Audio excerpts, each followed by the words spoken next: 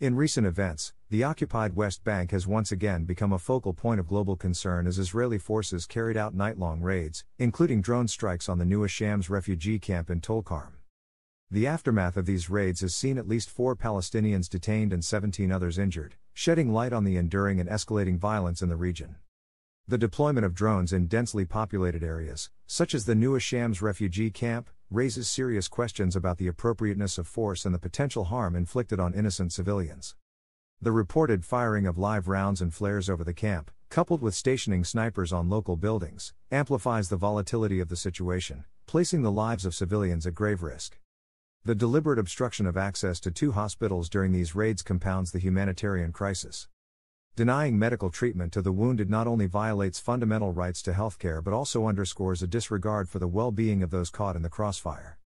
The scope of Israeli military operations, extending beyond Tulkarm to towns near Jericho, Hebron, and occupied East Jerusalem, paints a stark picture of a region trapped in an unrelenting cycle of violence. The near-nightly occurrences of such raids create an atmosphere of fear and instability, obstructing any prospects for a peaceful resolution. The arrest of at least 14 Palestinians on Friday, in addition to the staggering number of over 4,800 detained since the outbreak of the Gaza war on October 7, raises serious concerns about Israel's approach to conflict resolution. The controversial practice of administrative detention, where individuals are held without charge, has faced condemnation from human rights groups, alleging its use as a tool to suppress and persecute Palestinians. The rising death toll, with over 300 Palestinians killed since October 7, including 79 children, represents a tragic consequence of the ongoing violence.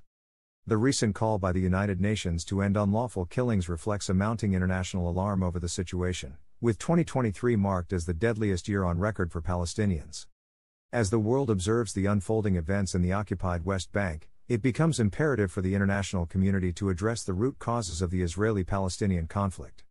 A commitment to finding a peaceful resolution and breaking the cycle of violence is urgently needed.